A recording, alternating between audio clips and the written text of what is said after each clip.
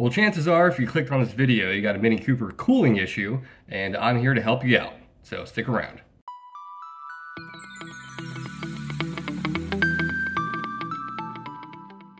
Alright guys, welcome back to the channel. So first and foremost, the Mini Cooper, especially the R56 or any year from 07 to 12, very interesting coolant system. It is the definition of over-engineered. I've had this car 3 years this month, holy cow.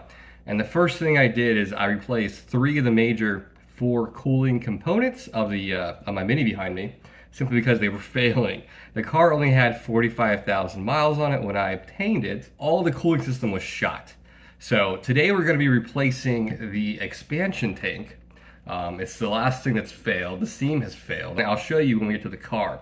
I'm going to go over all the failure points on this particular Mini Cooper model. This is the 07 to 12. This might help in the margins, some other ones. Yeah, like I said, it's a very unique cooling system, and I'm going to show you where the fail points are, what to replace, and a brief summary of how to replace it. All right, so let's go to the car and we'll go through, and at the very end, we'll swap this guy out. Pretty simple.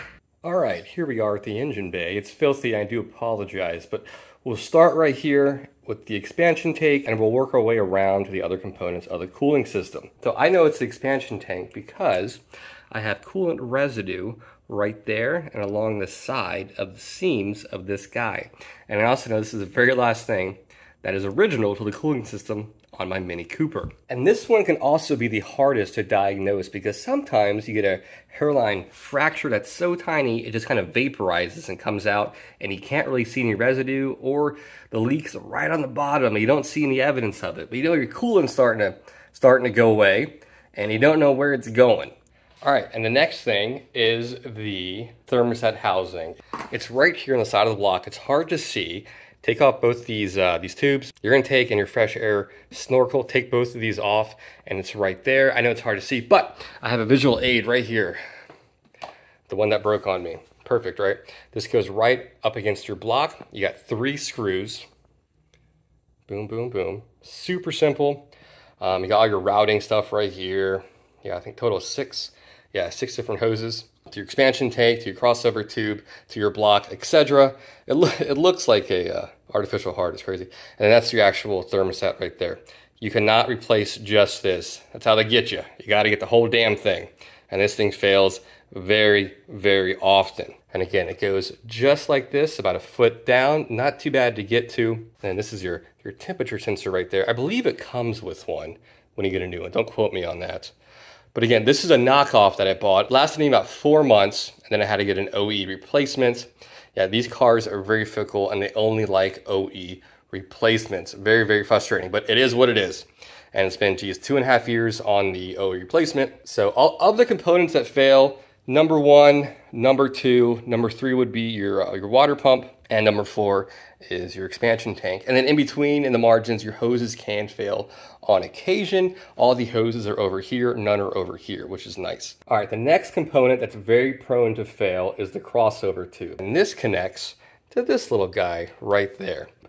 When I bought mine, and when I replaced mine, it was such a common failure, I bought an extra one just to have it. And underneath your intake manifold, this does have to come off to replace it, but don't let it scare you, it's not too bad. This little guy runs just like this.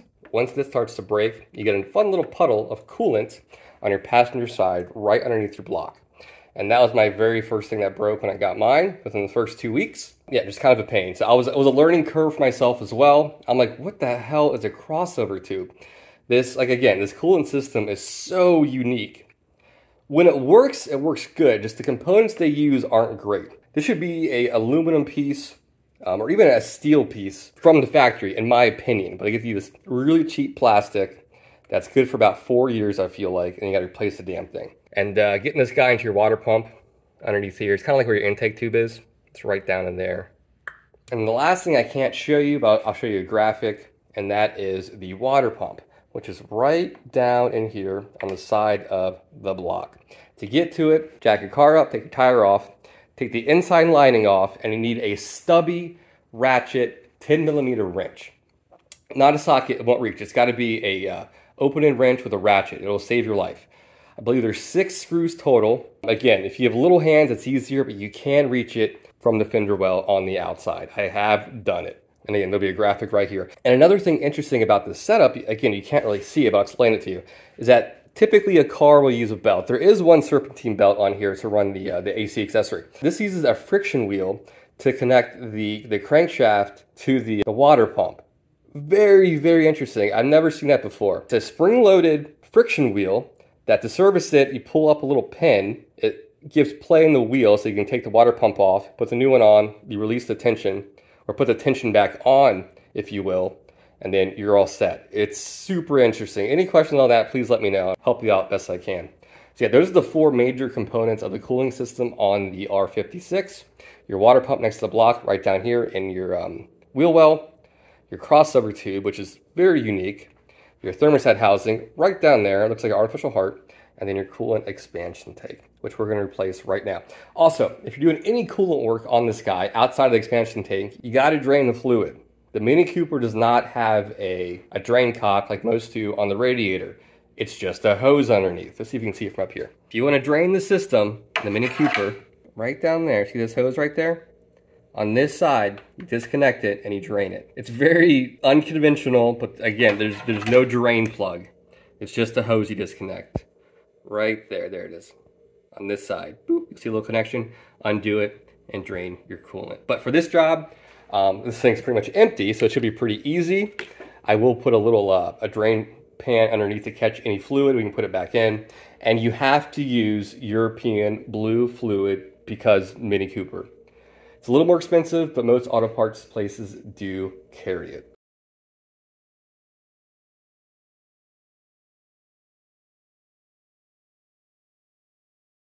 So I'm trying to find a failure point. I'm pretty sure it was the seam. It's pretty common. You see it kind of coming down, dripping right here. Yeah, you can see it right there. Yeah, just enough. When it expands, I'm sure it's when it does it. Frustrating. The front little guy here doesn't go anywhere, so don't freak out about that. So this is pretty gross. So yeah, this thing's, geez, 14 years old. So I got my life out of it. Yeah, I guess I have 2 hoses. Boom, boom, you're all set. Oh, and also if you're doing this job, don't forget to relocate this little adapter deal on the bottom of your expansion tank. Right there. Boom. I don't know what the need for it is, but your hose goes on that instead of that. So, just so you know. Also, side note, one of these hose clamp wrenches are freaking amazing. I got this at, I don't know, some parts store a while ago. It's ratcheting. You put it on the hose clamp and it'll hold it in place so you can slip it right off. I love it.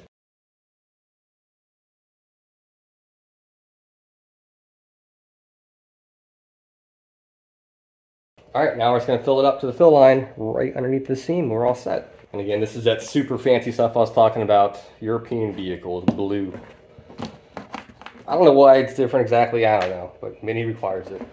And so does BMW.